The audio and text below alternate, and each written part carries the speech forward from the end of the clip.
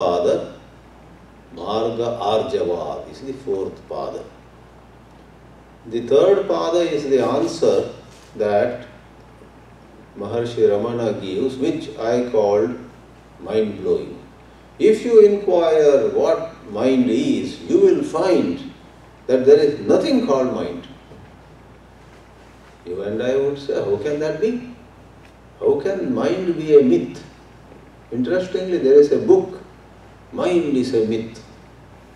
There is a book called Mind is a Myth, and it is by another iconoclastic thinker who went a couple of steps more than J. Krishnamurti, a man called U.G. Krishnamurti. I don't know how many of you have heard about him.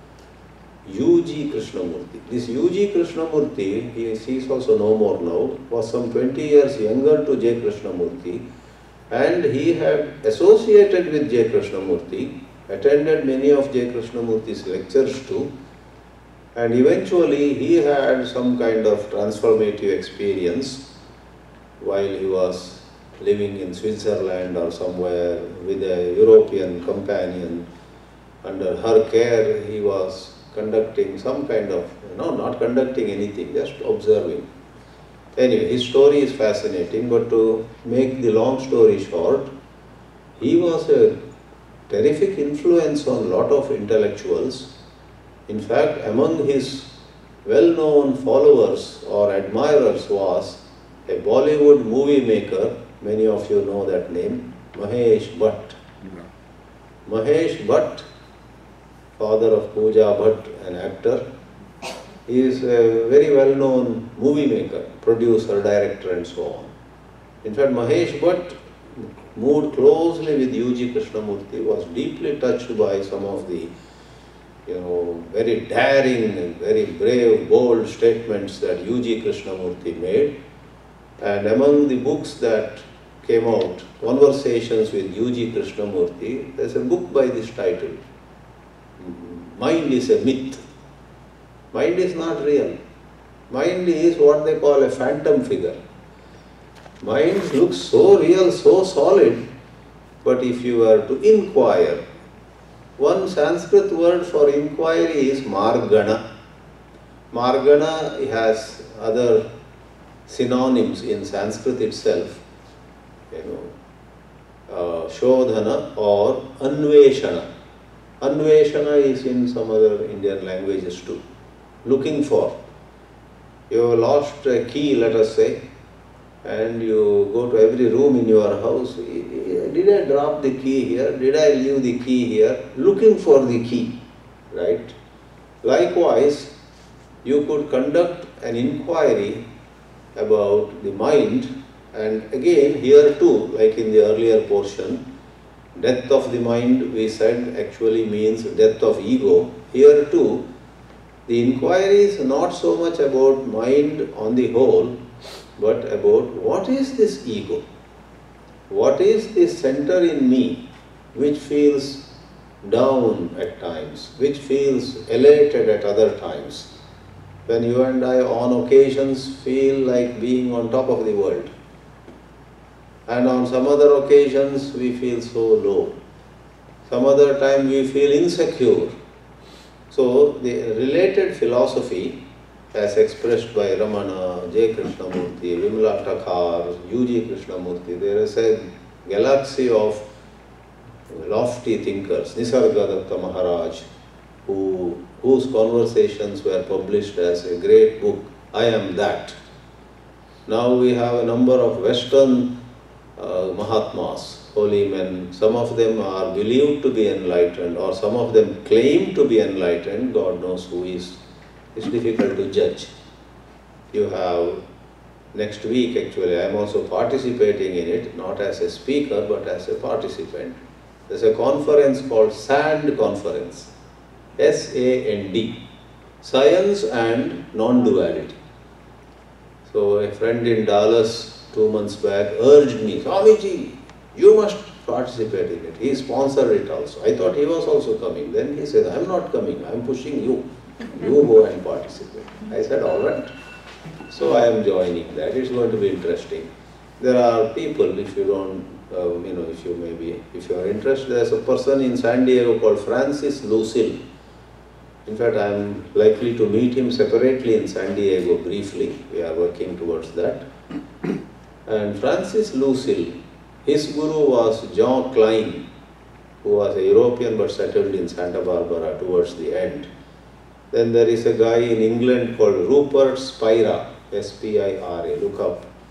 These people speak the same wisdom.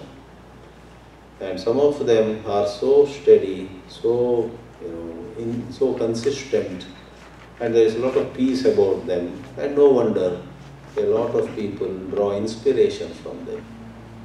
In San Francisco Bay Area, there is a man called Adya Shanti, a white man, Adya Shanti. He mainly drew inspiration from certain Buddhist sources, but whatever he speaks also goes so much in line with the Advaita wisdom. Alright, in what way do they say Daiva Manasam? There is no I at all. The I, I'm afraid, I lost, what a fool I became. In this way you and I judge ourselves. We come to a conclusion. The philosophy here says, if you lost money, that is a fact. But in the light of your losing money, if you draw a conclusion, know that I don't have even enough money to make my two ends meet. I am nowhere now. I am finished. Wait a minute. Which is this I you are talking of? You, because of certain false conditionings, because of some programming in the mind, not actually, not factually, because of certain programming, you have equated money with your self-worth. Your self-worth, not net worth or some other words, but self-worth. How good I am, how valuable I am, how worthy I am, actually has no link with the money that you have. This science is mind-blowing. It shows to us that your actual self-worth has nothing to do even with punya and papa. Therefore, this wisdom, this Brahmajnana, is a cut above karma vibhaga. In karma vibhaga, which also may be called as dharma vibhaga, dharma vichara, karma kanda, karma and upasana kanda of Vedas, all of them endorse, approve, confirm, reinforce your individuality. You are a doer and you did these good things. In the light of these good things that you did, you are a punyatma, a meritorious person. But wait a minute, here is a list of the bad things you did. Therefore you are a bad person. Papatma, you better go to Kashi and take a dip in Ganga to wash your sins. This way it is taught. So they endorse the sense of I. But then there is the higher wisdom, which is a cut above the lower wisdom. In the higher wisdom it is said, like Naiva Manasam, actually this I, this sense of I, put together by thought, put together by memories, and reinforced by various conditionings, various beliefs. An Orthodox Hindu ordered bean burrito in, what is that Mexican shop? Taco Bell, right? He went to Taco Bell and loudly and going by his narration, very clearly I said, give me bean burrito. But the man over there at the counter heard it as beef burrito. And I believe there was a case like this, I believe. And when this guy came to know that he took a little beef because of his conditionings, leave aside Vedic authority, whether they are true or not, that's another issue to be sorted out. But psychologically, moment he realized a little beef has gone in, he felt so sad about himself. Now what will free me from the sin this path, and so on. Apart from he, I think, went for a lawsuit, etc. And he also made several trips to Kashi and again took bath in Ganga, So, putting that example aside, this mind of ours, based on this act or that deed, this bank balance or that certificate, this trophy I got and that award I missed, on the basis of 100 things, this mind of ours is very busy pigeonholing us, evaluating us. In fact, it doesn't spare us even in spirituality. If you go to Himalayas, sitting there in meditating, after 10 minutes your mind says, you are not meditating well, you should not have come to Himalayas. After a couple of days, the mind would say, so many people are coming to meet sadhus here, they all meet other meditators, nobody is coming to meet you. It labels. So this labeling process, this pigeonholing, this, evaluating, it's a mental process. There's nothing factual about it. Therefore, to give a general introduction to it, Maharshi Ramana is very powerful here. If you inquire, please take Manasa as mind to begin with, but mind in turn is essentially the ego. Ego is nothing but the summation of self-judgments. Summation. When you and I sit down and take stock of things, all right, somebody among us, let's say, I'm neither talking of me or any particular person, somebody 65-year-old says, tomorrow is my 65th birthday. Let me take stock of my life. Where I have succeeded, where I have failed. Let me make 2 lists. My marriage has been pretty good, plus points. But my relation with children is very strained. None of my 3 kids listens to me. They have tried to do the opposite, negative. Financially I am good, but some other way, I am not good. Health-wise not good. So plus, minus, plus, minus, plus, minus. Then finally do a summation. And that summation may spoil your birthday next day. If it is negative, next day on your 65th birthday you will go around with a long face. Friends will ask you, what's wrong? I did a self-analysis yesterday and finally I got minus 300 points. That evaluation needs to be evaluated. That process has to be double-checked again. So, I am going out of my way to explain how the finance and the 100 things outward are facts, but inwardly, putting a label on ourselves, I am good, bad, etc., is questionable. That psychological domain is such a vast domain where you and I are not qualified actually.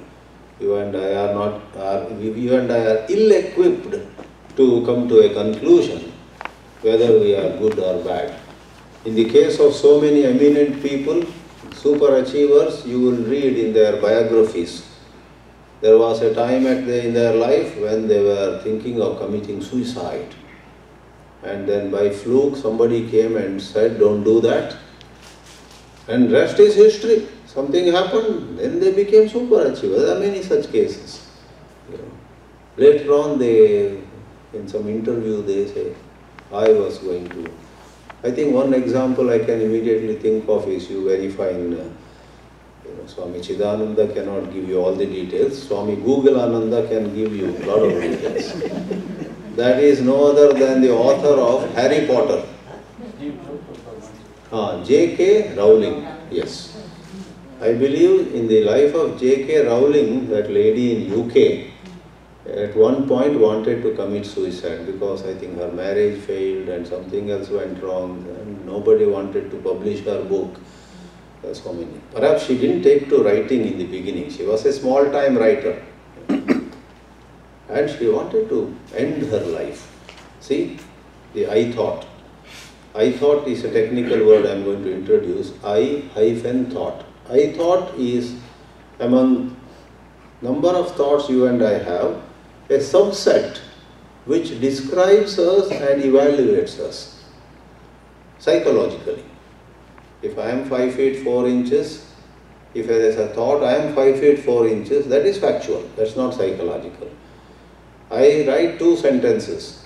I am 5 feet 4 inches, all others are taller, that's also factual. Third is, therefore, I don't stand a chance to I cannot succeed in life. This is questionable. This is psychological. To connect physical height with one's self-worth. The self-worth of a human being, once more, doesn't depend on height or bank balance or looks or color of skin or length of the nose, etc., etc. But the human mind, coming under some influences, comes to a conclusion, and that is ego. Once more, when sometimes you think you are better than everybody else, that is one form of ego, and at other times